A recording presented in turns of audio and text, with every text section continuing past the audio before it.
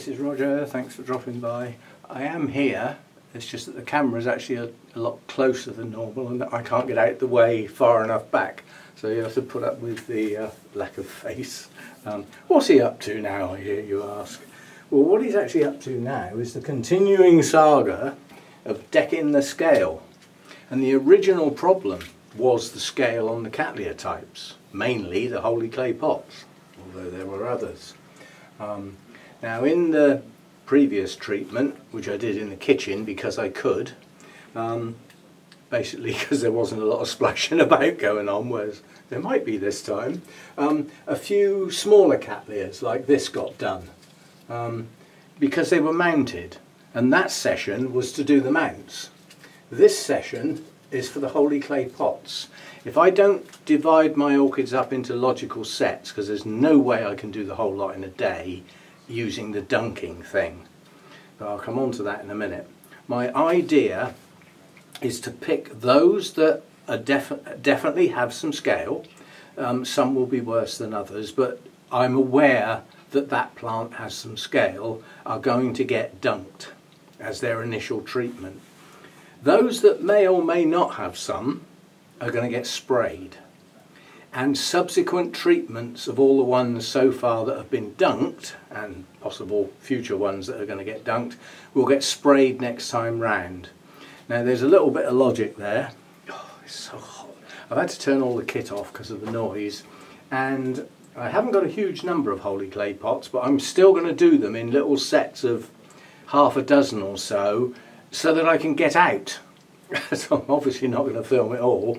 The reason I want to get out is to be able to turn the kit back on, because without the extractor and the inlet fan, the heat's going to rise in here, humidity will drop, and at the moment the door's open because the camera's in the doorway, and all that heat's going in my flipping lounge, where out of the corner of my eye I am actually watching the snooker, and I'm actually watching Williams playing O'Sullivan. And Williams has had the audacity to take the first frame. Damn cheek. But that's going to be a flipping good match. I'll be on for a fair bit of the afternoon, if not all of it. So I'm watching that out of the corner of my eye.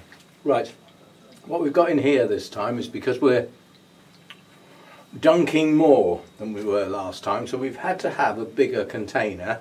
Consequently, there's a lot more water. That's part of the reason to switch into spraying.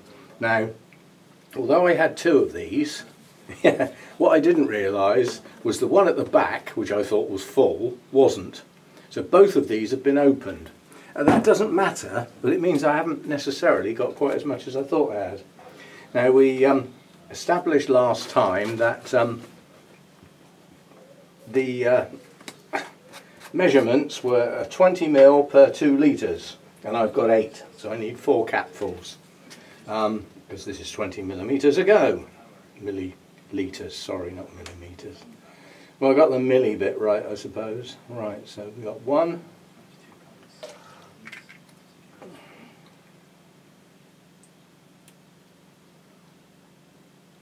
2,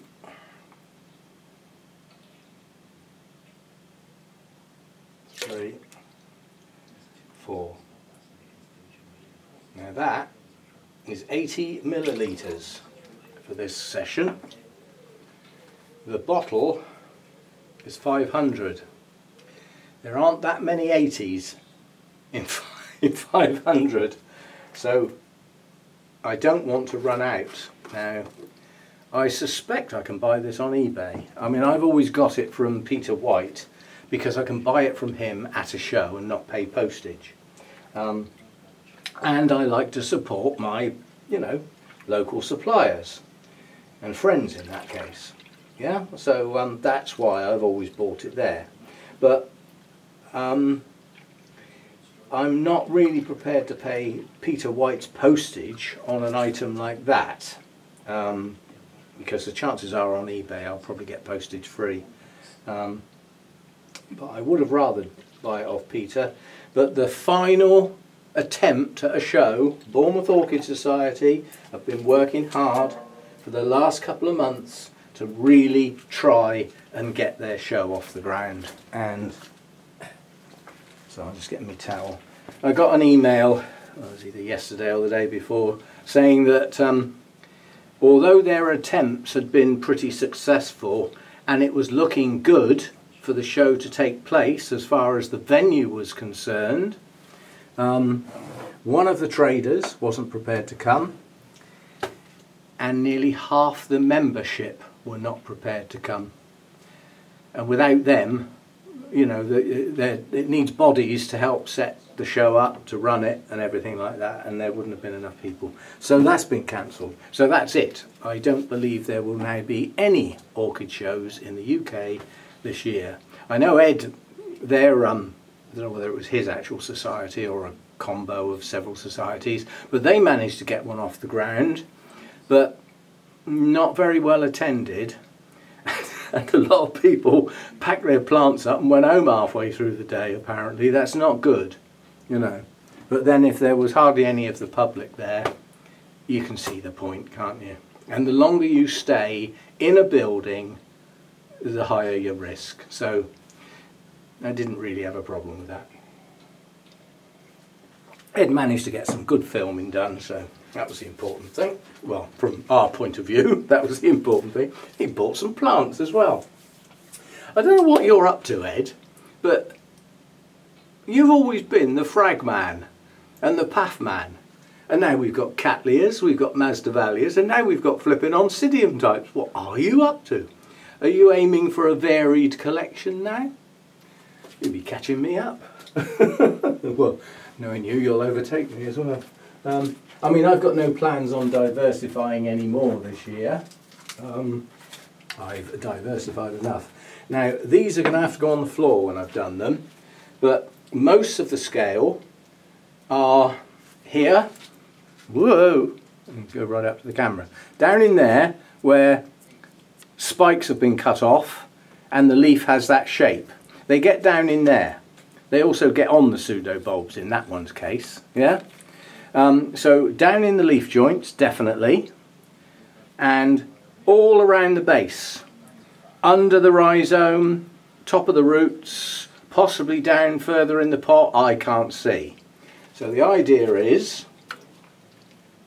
I've forgotten one vital piece of equipment as well. Lynn in Australia said, why don't you get a strainer, then when all your bark floats out of the pot you can just whisk it round like that and put it back in again. I will go and get that in a minute. But this particular pot, as you can see, the bark isn't all coming out because it's got such a big root mass. I've got one piece of bark to put back in so far. But the idea is while it's in here, you give it a good soak. Right down in all those leaf joints. Yeah? Running down the pseudo bulbs. Let's get the plant absolutely smothered. So that was the idea of having it in here. It's frothing up now, isn't it? Oh, and talking of froth, I hate to say it, but this is in place of the bleach treatment. Now, I haven't chickened out, because I know it works. It has done for more than enough people for me to accept that it works. There is a little bit of a possible calculation. Depending on how much water you're going to have, you need to know that your solution is at least strong enough. I've heard enough people say it doesn't matter if it's a bit too strong because you're going to rinse it all off before it can do any damage. That sounds okay. But if it's not strong enough, it's hardly going to be worth bothering because it won't work. So there has to be a bit of working out to do. But this is instead of the bleach. Now I'll explain the logic why. The bleach treatment, we know, will kill the crawlers. Anything that kills insects will kill the crawlers. There is nothing I know of, correct me if I'm wrong, that will penetrate the hard shell guarding the female with her eggs and the initial hatching of the crawler stage. And that includes the bleach treatment.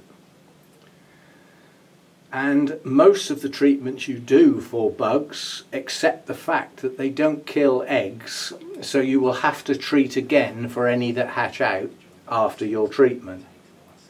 So, if that's the case with the scale, which is what I'm treating, the bleach would have only killed the crawlers, and it was a lot more fuss than what I've just done here. You see what I'm getting at? Plus I've got the splashing on my clothes, and I've had to clear all the plants out from underneath. What I've just done there, and also my hands can stay in this all day long. The only consequence of that will be they will be incredibly clean. So that's the beauty of this stuff. It cleans your leaves off, absolutely. Well, so does the bleach, actually. So all those of you who were waiting for the bleach and everything, sorry, but in here it's not going to happen, because this is easier. I've already got the stuff and I haven't got to go to the shop, so I'm just giving the pseudo bulbs a good rub. So any loose stuff comes off. And then we've got a pot full of froth. Now, in theory, I should go and rinse that now, but I will rinse them. I think that's an awful lot of soap on the roots, and there's nowhere in the instructions of this stuff that mentions roots. And I'm not doing it. It's supposed to go in a spray. It's not a soak under normal circumstances. But that's the idea, and I think I will throw some clean water on these once I've done them, is to give them a good soak. I suspect a lot more bark's going to come out of this one. Yeah. So we'll go and get the strainer so that you can see what Lynn was getting at. See all the gear. Won't be a minute.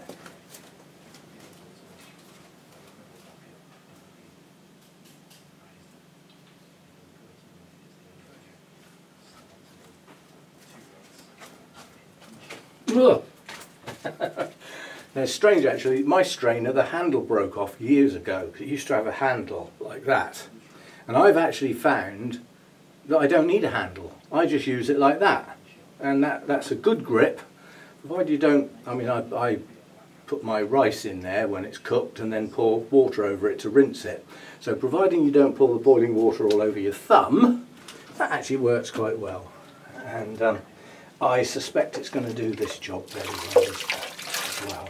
So again, we get the leaves done, all down the pseudo bulbs, front and back of the leaves, don't miss any out. There's no point in doing this sort of thing if you miss any part of the plant. You must get every single bit of the plant. No gaps, no messing, no undersides of leaves forgotten. And then again, I'm just going to go over the pseudo bulbs. Just run my fingers over the leaves so that if there are any scale on there that have been dislodged, they're out of it. They're in a bowl of soapy treatment. They ain't going to come out of there alive, are they? I'll also make sure my leaves are lovely and clean. And while my pseudo bulbs are absolutely soaking wet like they are now, there aren't any on this plant because they've already been removed. But when they're soaking wet like that, it's an awfully good time to get your sheaths off. Yeah, while they're wet, they come off an awful lot easier. Yeah, so I shall be doing that as and when I can. So that's that one done. And that's the pot, the media, the roots, the rhizome, including under the rhizome that I can't normally do. You've got no guarantee a spray would get there either. No guarantee. Right. And then, the idea is, I wasn't expecting as much froth in the bowl, I must admit, is we just whiz round with the strainer and put the bark back in the pot. So I just need to put the pot somewhere. I wasn't expecting as much froth as this, I must admit. But, you know, I don't want that wasted. And I don't really want to go and get new stuff and put 6 new pieces of bark in. I'd rather put the old stuff back in the places it's just fallen out of, rather than go and get new stuff. So that's the idea of the strainer, is to save faffing around with my hands. And we shall continue. That is the game, basically. And the trouble is I need to go very careful about where I put things. We'll do another one. Let's do a big one. This is the reason I had to go for the larger container, is plants like this. This is my larger holy clay pot. Now,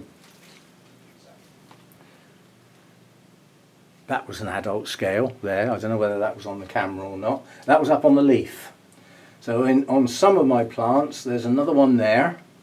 On some of, there's another two there actually. On some of my plants, they are starting to climb the leaves. Yeah.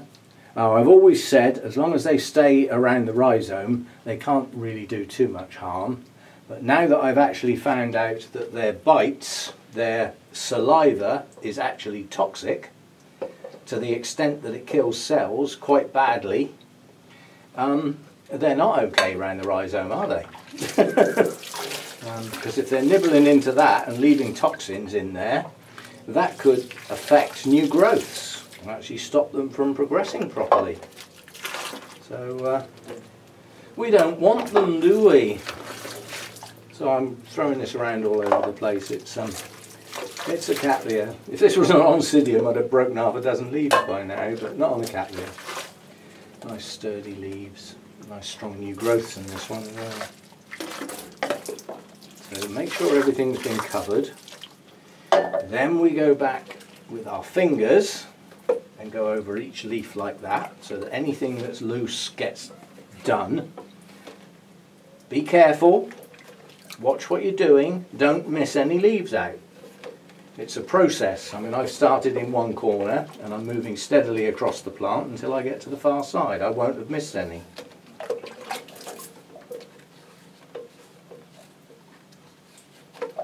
So that way, if there are any crawlers lurking on a leaf joint or anything like that, we should have got them. We certainly will have got everything on the rhizome. We will have got all of our dust and particles off of our leaves. They'll all be shiny and clean. That wasn't the intention. Now we move down to the rhizomes, and again, systematically, start on one side of the plant. And as I'm doing this, some of the sheaths are going to come off, because this one hasn't been done. Not all of them anyway. So we'll try and get the sheaths off as we go. I've done a lot of them, but that's the place where they like to hide. But this stuff soaks through. These sheaths were hard, they're soft now. They're coming off as easy as anything, which means it's soaked through to the actual rhizome, to the pseudobulb. So if there was anything lurking underneath, it's had a coating, it's had some of the stuff. That's a bonus. Right, that's that one cleaned up. I want to go steady. I have actually got new growths on this one, which I don't want to damage. So the sheaths at the very base of those get to stay at the moment. So there we go. I suppose I could try and wash this froth off, but not now. It's not worth it, is it? And then on this one, so little bark came out, I can actually catch it with my hand and not worry about the strainer. That's it. It's just those few pieces. So you get the idea, and you can see that the whole plant has had a good coating. I don't think I could achieve that with a spray. So my second treatment may well have to be this, the dunk. It may not. I haven't made my mind up yet. Oh, that's good. Plants are starting to dry off. Despite, gosh, what are we up to in here? Oh, actually, it's not as hot as I thought it was. It's only 27. But it feels more because I'm working, I suppose. Anyway, so I'm going to crack on. I'll do a shelf at a time. And then what I will probably do is my Vanda bucket, which currently has a Vanda in it, soaking, so it's being watered, has still only got RO water in it. It's got no food in it. So it's actually clean RO water. And I think I'm going to use the Vanda bucket to rinse all these off. And then I can dispose of that water. And then tomorrow morning, first thing, I can get the RO unit on and start replenishing the RO water stocks. Because at the moment, my header tank feeding Hurricane Hector is gobbling the stuff. It holds around, I think, about 15 litres, that header tank, maybe a bit more. And I'm using 10 litres a day trying to keep this place humid, just because of the temperature. Luckily at the moment we have a little bit of a bonus.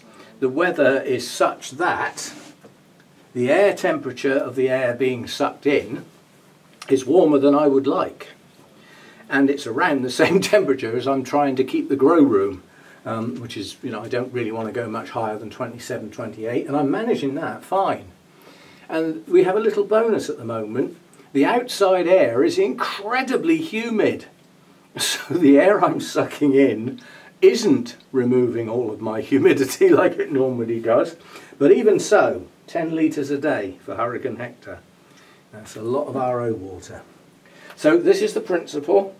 As far as I know, this stuff is not depleting in its ability to do its job via use, if you see what I mean. It's not getting weaker or anything like that. So I will carry on a shelf at a time and then get out, turn the kit back on, let this atmosphere in here get back to how it should be, then come back in, rinse that set off, put them back up on the shelf, start on the next shelf. And I've got 3 lots to do. Out of those lots, there's only 5 or 6 plants in each lot. It's not like a huge amount of work. This one's going to get a lot of bark come off. See, now you get a nice plant like this. This is in a huge pot because apparently it's an incredibly vigorous grower. Where are the scale on this plant then? Oh, they're difficult to find, but this is a new growth. Down at the base is another new growth. And over here is quite a nice new growth extending. And the base of that new growth is covered in scale. They're biting into that new growth. That's got to be weakening it. So you see what I mean? They got to go. Now when I put this one in, this hasn't long been in the pot. Half the bark's going to come out. I know it is. Yeah, there it all goes. But it's got to be pushed down into the liquid because it's got to be soaked. Yeah? So I will carry on busying myself away. I'm quite enjoying this at the moment because I can actually still watch the snooker while I'm in here. Now I couldn't do that down the garden in a greenhouse, could I? I suppose I could have a little portable TV. I got a thing actually, since I first ventured out and got a really large screen for the computer. That's when I was using the desktop. And I bought a large, you know, sort of almost TV size screen to go with that desktop. I can't watch a small screen anymore. I'm squinting. And I'm thinking to myself, how on earth could you watch that? You can't flipping see anything. So I admire people who watch YouTube videos on a phone, because I can't. I can't see anything. I imagine my eyes aren't exactly brilliant at the moment. I'm getting on a bit, you know. And, you know, last time I went to the opticians, he said, well, I'm pleased to tell you, Mr. Frampton, with the aid of glasses, we can get your vision at least as good as 20/20. Now everybody thinks in their mind 20/20 vision is perfect. It's not, it's average. People have got better than 20/20 vision. And that includes some people who wear glasses. It depends on the state your eyes are in. But anyway, I'm getting on a bit. My eyes will deteriorate as I get older, obviously, like everybody's do. And anybody who doesn't wants to think themselves incredibly lucky. I would love to be at my age and be able to see fine at close in, middle distance, watch TV, that sort of stuff, driving and long distance, my nature stuff. I'd love to be able to do all that without glasses, and no, I'm not wearing contact lenses.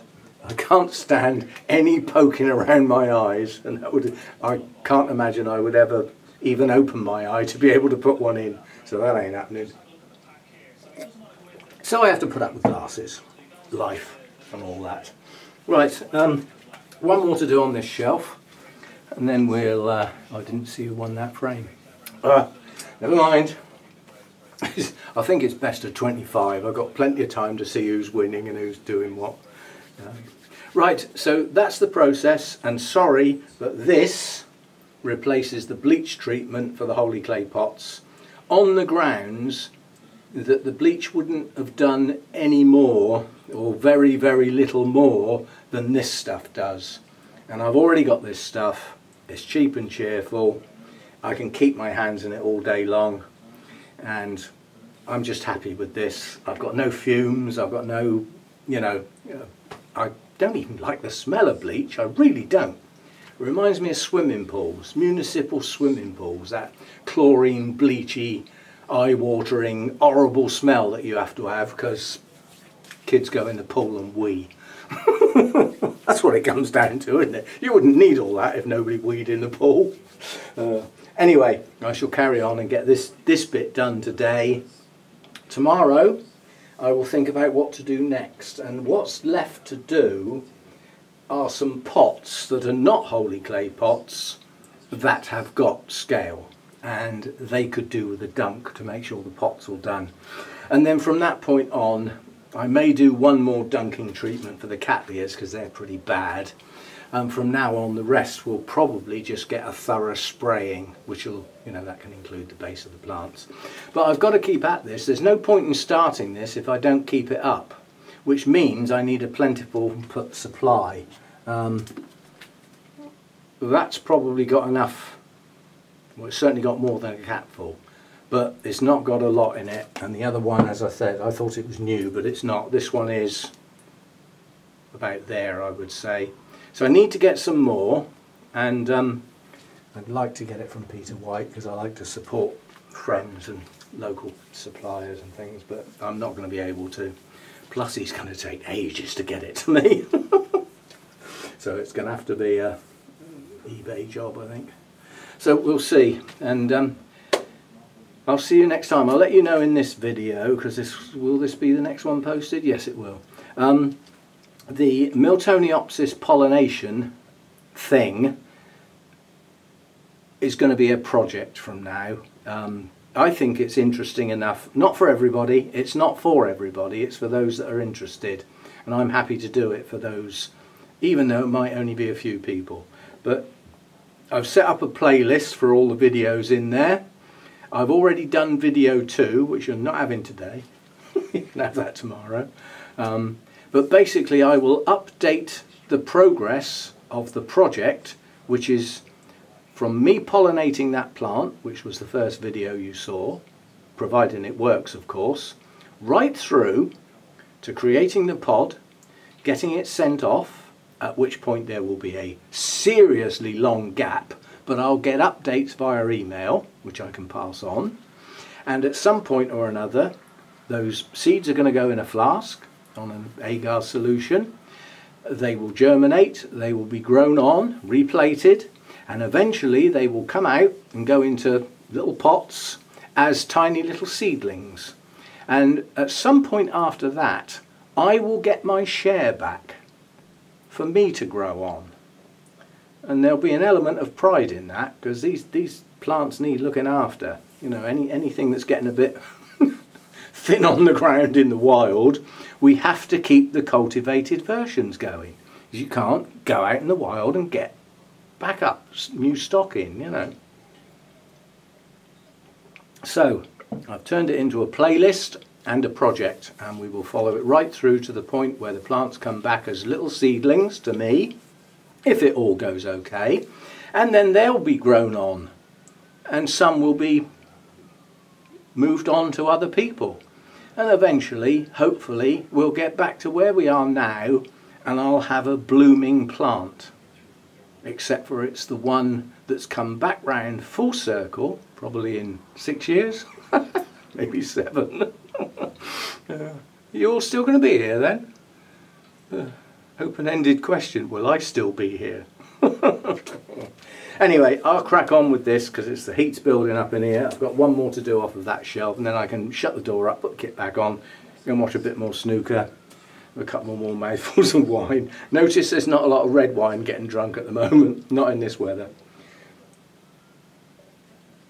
I can tolerate the heat, but I don't do too much when it's like this. So, thanks for dropping by. As I said, sorry about the bleach thing, but this has replaced it. For me, it's just safer, I feel more comfortable, and it'll do roughly the same job, quite honestly. It's going to be a bit more expensive. Bleach is dirt cheap, don't forget. You know, it's only about £1 for 3/4 of a litre, I think, whereas this stuff is, you know, £7 or £8 for half a litre. But then, this is a, you know, a dilution, concentrate, I'll get there in a minute. Concentrate, boy, it's a concentrate. And obviously I'm diluting it, so I'm getting an awful lot more litres out of my half a litre than I would do with the bleach, because that's a one-off. You pour the bleach in the water and you use it, and it's not a lot of good for much else then. I tell you what it would be good for, if ever you go down that path.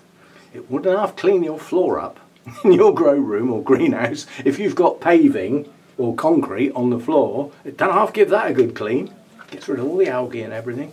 So if you have a floor like that hasn't got plants on it, yeah, chuck it on there. But then you've got the fumes to put up with. Nothing's ever easy, is it? See you next time. Thanks for dropping by.